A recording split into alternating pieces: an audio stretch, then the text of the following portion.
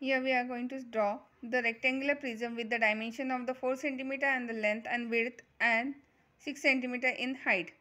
Draw the plan and elevation of the such rectangular prism. So we will just draw it. First of all, the rectangular which is a plane. So first of all, draw 4 cm length by using the scale. Yes.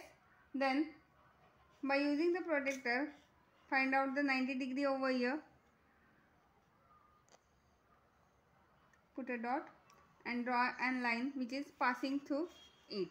Okay. Similarly, here come on the second point, another point B, and again by using the protractor measure 90° and draw a line. Now next measure the 6 cm and put a dot and join these lines. Similarly, here measure the 6 cm and measure the line. Then draw the line and join the rectangle which is the 4 cm by 6 cm. Now we want to find out its elevation of the prism.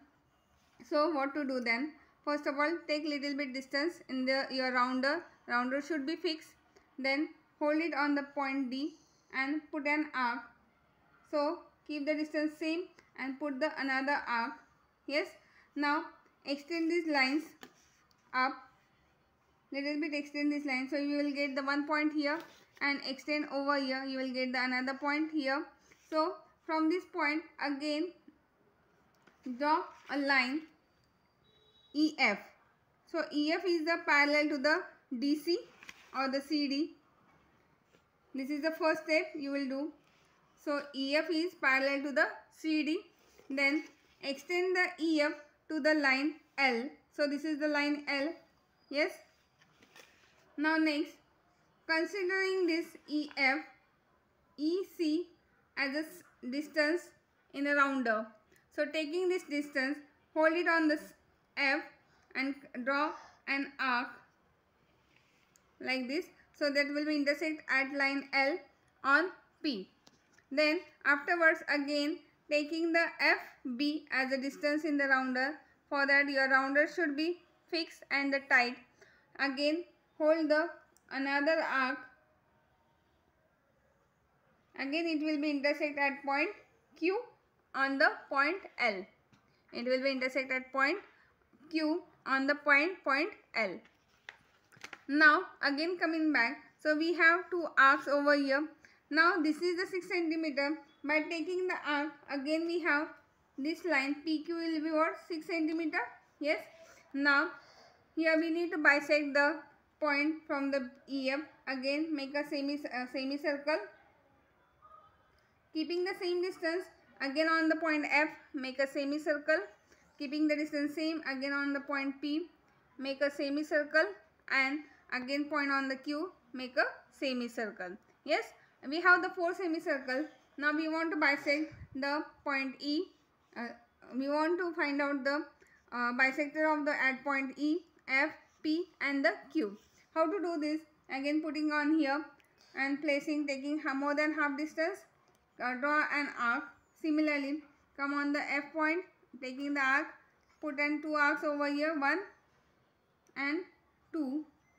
Similarly come to point P, putting the two arcs over here, 1 and 2. Similarly coming on the point Q, putting the two arcs. I have kept here the distance to be same.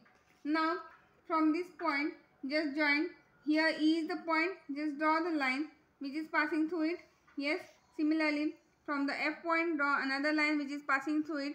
Then from point P draw another line which is passing through it to the S, and to the S Q again draw a parallel line, perpendicular line to the Q from the here.